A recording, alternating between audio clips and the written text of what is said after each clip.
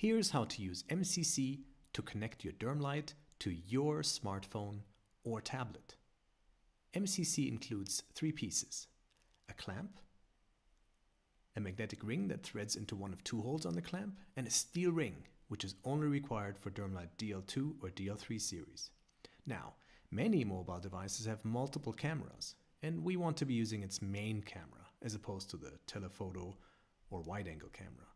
One way to find the main camera is to start up the default camera app and simply putting your finger on the camera being used. Place the clamp on your device and center one of the 2 threaded holes over the main camera, then secure the clamp by turning its knob clockwise.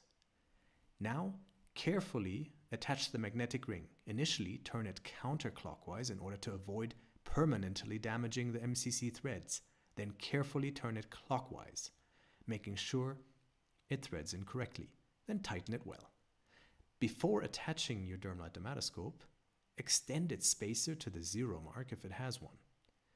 MCC is compatible with DL4, DL200, DL1, GL, DermLite Handyscope, even Photo X.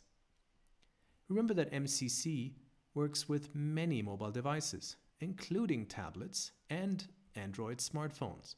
For MCC to work on devices whose main camera is positioned a little further away from the edge, attach the magnetic ring on the bottom threads. Again, turn the ring counterclockwise in order to avoid damaging MCC's threads, then attach clockwise to tighten. This is DermLite MCC.